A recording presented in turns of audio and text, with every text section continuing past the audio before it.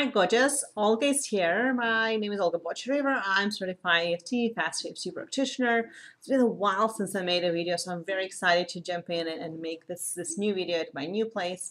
Hope you like my unicorn thing. I think it's very fun.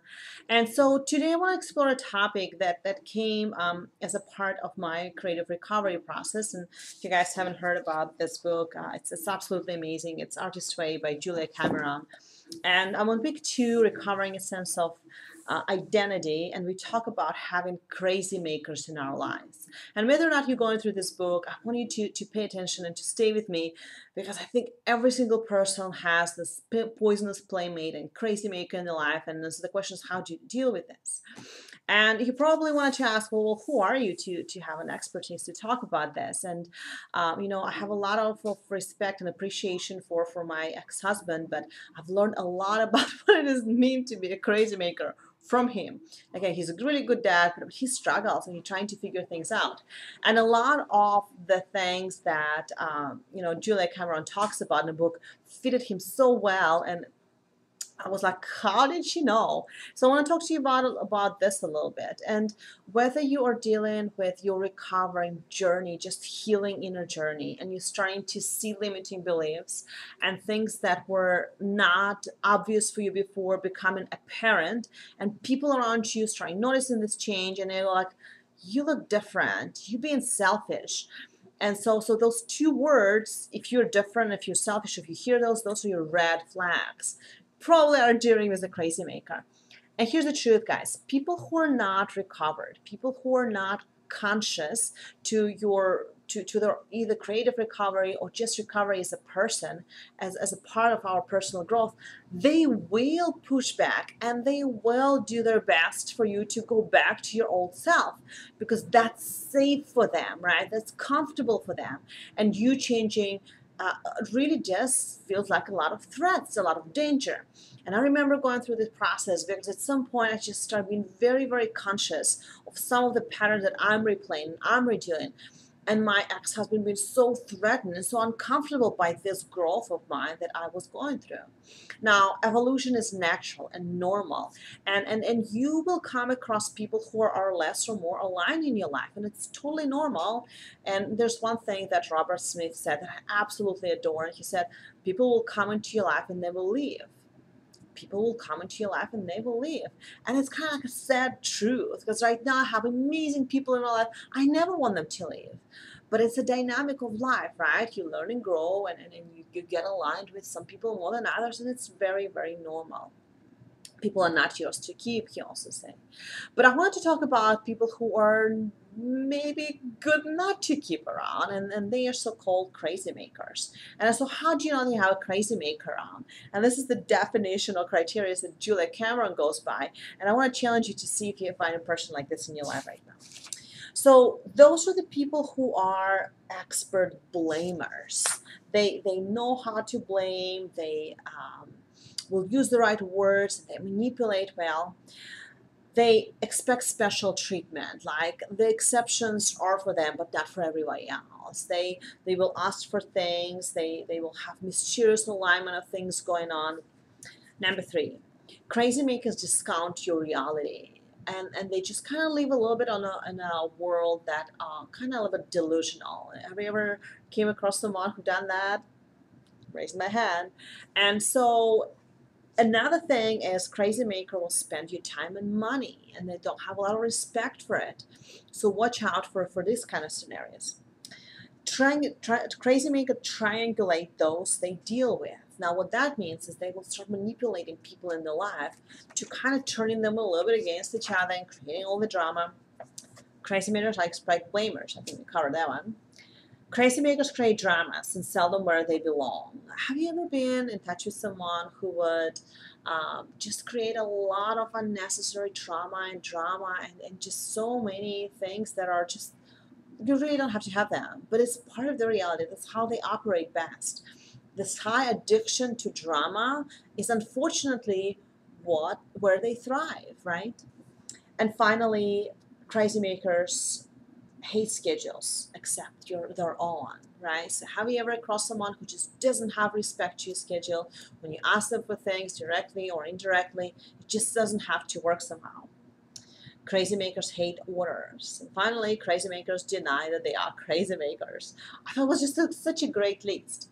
Now, so what I wanted to address and what I wanted to talk to you about, guys, is how to deal with this. Because I've been in this situation for 10 something years, and about 2 or 3 years into a relationship, I started getting very clear that this is not what I want. It was very uncomfortable. A lot of things were very obvious for me.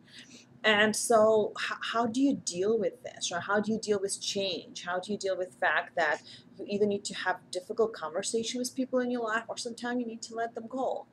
And this is something that Robert Smith talks a lot about, and he talks about looking within and making some changes. And another thing I want you to look at and just kind of get awareness around is, where did I learn this behavior, right? Because most of the behaviors are learned. And so in my case, I married someone who is a lot like my dad, and my dad is a good person, and things are really, really different between us right now. But there's so many similar characteristics that, I see between my dad and my ex-husband. And it's very, very often that we do marry a parent that we need to make peace with. And this is how we create a bit of this drama. And as we're going through life and we're becoming more awareness, so what do you do? So EFT, or Faster EFT, is a great process to deal with this.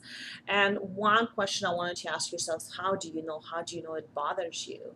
And as you start tapping on yourself, as you start releasing some of those triggers and dramas, your relationship transform naturally. So right now I'm in a relationship with someone that I absolutely adore. He's a wonderful man. He's deep, he's caring, he's generous, he's very, very kind, very wise. I turn to him when I need some of the emotional comfort and some understanding. We tap together a lot, but I haven't gotten there by incident, by accident. So it was a very direct, very deliberate work or deliberate path that I took, and one of them was addressing crazy makers and releasing people like that in your life. And so whether you have a friend, a boss, a parent, a spouse, it's good to get consciousness around this. And here's the truth. I mean, you cannot divorce a parent, right? But you can create a very, very healthy boundaries. And a lot of people in fast food don't like what boundaries. But nevertheless, you can let them when you're in the inside world or not, right? And so what we'll do right now, we'll do a little tapping around this. But if you are considering this work, and if this is something that's really on your mind, and you have a crazy maker on your life, and you want to resolve this, and you want to improve the quality of your life, what I would recommend is work on the memories. Memories are affirmations. Memories is how you build your reality. And in Fast EFT, we have this beautiful protocol how to go into memory and how to change it. Because what happens is, as you diffractionate, and as you release this, your internal map changes. So it's like, I'm doing this project right now. It's called diamond painting. I don't know if you've ever seen diamond paintings. It's gorgeous. I'll make sure to show it to you next video. But it's this canva, and similar to painting by color, you paint by a little different type and colors of diamonds. And they're not really diamonds, but they're very beautiful and sparkling, and they have, different colors. And so what happens is, there are, billions and trillions of this memories going in, just like similar to how there's hundreds and hundreds of this little piece, and it creates a reality, it creates a picture that feels very true and feels very real. So we need to go within and start changing some of these parts and pieces. So your bigger picture also looks different and more aligned with who you are and where you are. And it's more true to who you truly are on a deeper level. So let's go ahead and do some tapping, but once again, make sure that you learn how to change memories. And so what I'll do is I'll make sure there's a link here below this video if you're watching it on YouTube, or if you're reading on my blog, where you can grab this video. It's totally free, but it describes the very, very clear process on how to do this. And it's not hard, but it's a great skill to have. This is something that me and my boyfriend actually done yesterday. So something came up for him, and we sat down, we took 20, 30 minutes, and we changed it like that. It was a very strong trigger, something that genuinely bothered him. And we tested and we checked, and it really wasn't there. And he was just in awe how something so big and heavy that bothered him for the longest time, it actually happened 2 years ago, could be changed in a matter of 20-30 minutes. So again, I'll make sure that you have this video so you can grab it. Now, so think about crazy maker in your life. And again, it's a very general process, but it's good to kind of get started and get into the space to, it's okay to let it go. It's okay to make changes. And as you do so, just kind of close your eyes. And as you think about this person, notice how you know it bothers you. Is there a picture, a memory? Is there a voice? Is there something that they said, something they do repeatedly that triggers you? And just start by setting an intention and giving yourself permission to release and clear it. And as you do it, just tap between your eyes and repeat after me. Say, I release and let go of all the struggles, all the patterns, all the ways it appears in my life, my reality, my responsibility. It's safe for me to change it.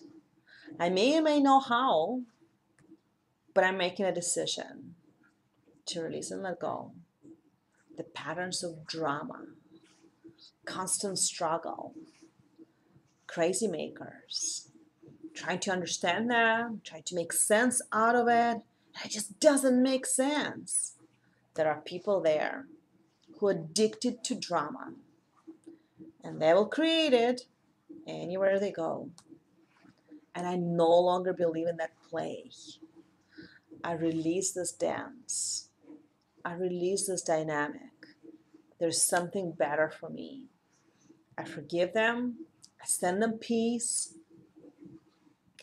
But I give myself permission to energetically change it for me. It is their story. They have problems. I have problems. And I'm letting go of mine. It's my time. It's safe for me to let it go. Just let it go. Very good. Grab your waist. Just kind of pulse around and breathe in. And breathe out. And say word peace. Beautiful. Great job, guys. So awesome to chat with you and to make this video for you. I'm going to sign off for now, but I'm looking forward to see you soon. I'll talk to you then. Till next week. Bye.